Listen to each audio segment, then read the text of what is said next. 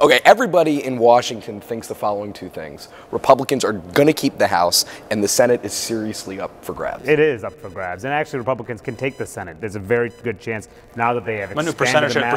Percentage chance the Republicans take the Senate. I would say about 40% right now. That's bold. That's aggressive. 2 months ago, you wouldn't have said that. I wouldn't have said that, but still, they could mess it up. They have primary problems. How does your forecast compare with Nate Silver's forecast? It's probably less mathematical, that's for sure. But I would say, look at what's happening now. They have a chance in Michigan, where I was just at. They have a chance in Iowa. They also have a chance in New Hampshire if Scott Brown gets in. The battleground is expanded, but there are problems in their primaries, and they could blow it very easily. We see that over and over again, right? The last couple of cycles, they've really struggled in terms of these kind of primary states. You see that in Georgia potentially happening. Otherwise, where you could have a kind of Todd Aiken moment, and that just kind of takes the whole wind out of their sails. Democrats dream that Paul Brown will win that primary. Yeah. And they may get what they want. And the last couple cycles, you've had this sort of sense that these are sort of isolated screw-ups by the Republican Party. How did we nominate Todd Aiken? How did we nominate Richard Murdoch? At some point, you have to wonder if it's a structural thing, right?